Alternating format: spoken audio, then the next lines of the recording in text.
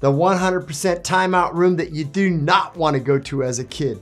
You got a dang jail door.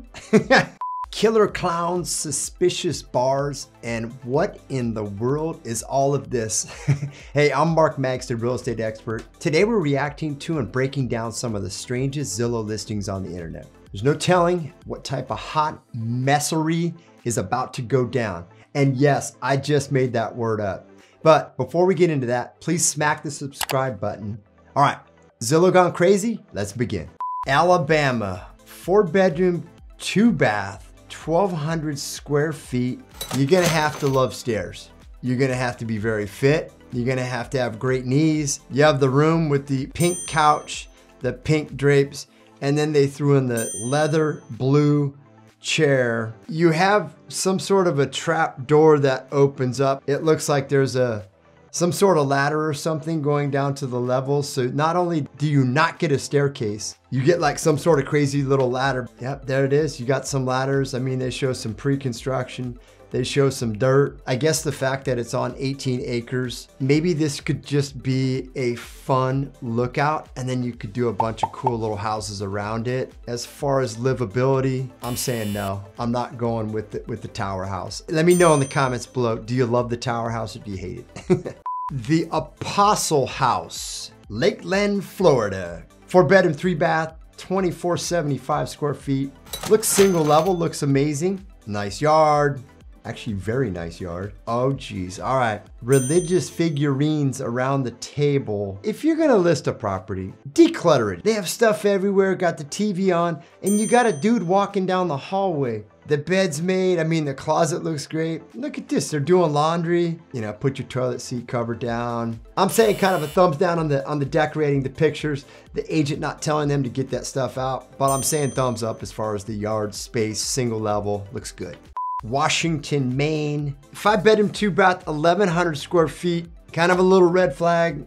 Real small square footage for 5 bedrooms. 206,000 bucks. Actually looks quite nice. They could use a little help with the landscaping. As you work your way through the photos, I'm seeing nothing but a complete gut job fixer. I mean, the kitchen, yeah, just wood rot. The colors don't match. You have drapes, you have beams, you have exposed Romex, you have exposed electrical, stains on the floors. The 100% timeout room that you do not want to go to as a kid. You got a dang jail door. Why would you ever want a jail cell in your house? Let's say you have a couple kids. Are you prepping them to be prisoners? You have this fire hazard of all fire hazards, the furnace down below, with the electrical running above it. Very, very cool exterior, colonial style. I actually like the color of the paint. Maybe paint that door red, the exterior front door. But the interior of this house, you just have to gut remodel. It could be very cool, but in its present condition, heck no. Would you ever have a jail cell in your house? Tell me in the comments below. I'm saying no. The $10 billion house. I looked at this and I was talking to my friend, is that 10 million? No, that's $10 billion. 2,805 bedroom, 2,957 bath, and it's 3,329,831 square feet. That's the biggest property I've ever seen in my life. 10 billion bucks, our normal commission is either 2.5%, 3% to each side. 2.5 to the buy side, 2.5 to the sell side. Anyone out there want to buy this? Please come to me, come to me. Are you buying a cruise ship, or are you buying the cruise ship that has this island? This cruise ship looks absolutely like a complete blast for kids. Surf pool, you have water slides, you have everything you can possibly imagine. But what exactly are you buying for 10 billion bucks? I'm thinking, yeah, Jeff Bezos, LeBron, any of you guys, any of you billionaires? It looks as though you are buying your own floating city. I mean, 6 water slide, 20 decks. Local schools are some of the best in the world. If I have a huge family, you can roll wherever you want. You can be in the Caribbean. You can be in Alaska. I'm giving this a thumbs up. The Birdhouse, Torrington, Wyoming. It's only 928 square feet, so it's tiny. Looks like a great little cute pad, except when you roll right in the second picture, boom. I don't know if you look at the top right, you got the rear section of a deer or something that looks like, and I'm not a hunter, that looks like a white-tailed deer to me. But you got the back section, you got the butt. My kids would start laughing about that. Every single room, you got birds, you got turkeys. Get all that stuff out, put it in the garage, put a tarp over it, minus all the stuffed animals. Pretty cute little pad. I kind of like it. Let me know in the comments below. You buying this? Let me know. North Carolina, 3-bedroom, 3-bath, 2580. Great square footage, big piece of property. It did sell for almost full price. Nice mature landscaping. Kind of reminds me of a fun castle that you'll see in Scotland. A lot of great use of rock on the outside. Great little pergola. A pergola is something that you go out and you're just enjoying outside. It's something either to shade you from the weather, shade you from the sun, the rain. Yeah, and I'm trying to figure out, why would they have a tower?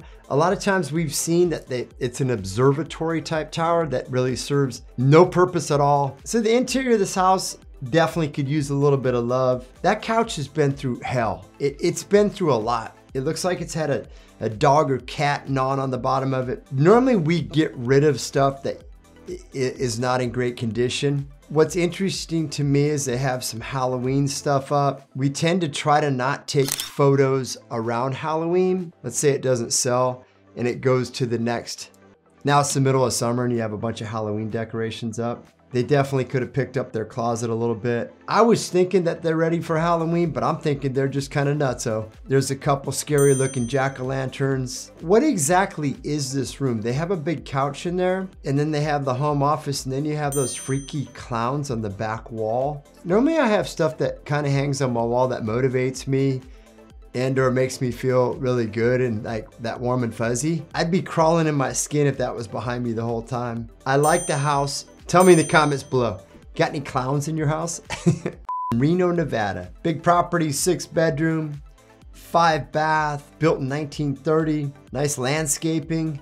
Oh man. You're like, all right, we have a couple of elk heads, I think they are, above the fireplace. They're mounted way too high. You don't ever want to mount them that high. And then you go to the next picture, the entryway. It looks like they did some fun stuff, some extra whatever. Man, they were out there when they were doing this. It's like they just smacked this stuff on the wall and it stuck and they're like, man, that looks cool. And then as you work your way through, nothing really matches. I mean, you have like a travertine floor with these big rock fireplace. You have the mirrors. Is that like your fun dance room? Where's the ballet, like the poles and stuff? Wow, this is nutty. Like they're pulling back the drapes, but they're on the ceiling. Every room is wild. Every room is different. I've never seen more mirrors.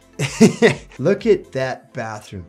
You got the bidet. Look at the use of pinks, pink mirrors, chandelier, and a sunken pink tub with gold fixtures. I'm saying no on it, unless you did a gut remodel on the inside. The California house, thumbs up, thumbs down, let me know.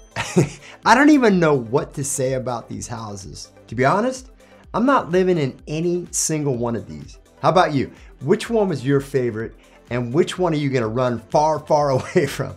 Let me know, and let me know if you see any strange Zillow listings. Definitely send them my way. All right, if you enjoyed this video, make sure you binge watch the entire playlist and subscribe to my channel. That way you're notified every time I post a new video. Thanks so much for watching.